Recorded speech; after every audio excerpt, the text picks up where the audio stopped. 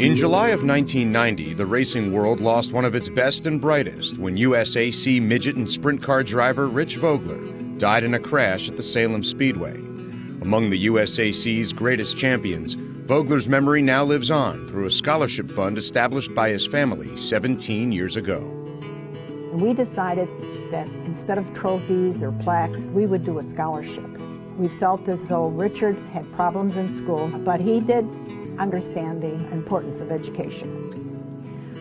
We started the scholarship with the $10,000 that Valvoline gave us in 1990. Since that time, the scholarship has been helping young members of the racing community to further their education. Members like 19-year-old USAC national midget driver Stephanie Mockler.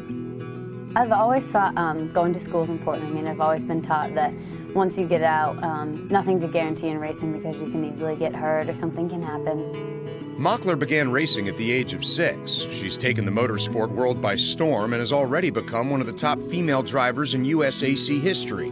While working to achieve her dreams on the racetrack, the Vogler Scholarship is helping her meet her goals of getting a college education. The Rich Vogler Scholarship is a $1,000 scholarship for whatever is needed. It definitely presented me with opportunities to buy books. College books are very expensive, so $1,000 really helps, and it really does seem like a lot of money when you're a college student. You have to take something bad to happen to make something good, and I feel as though I'm helping a lot of people with the scholarship.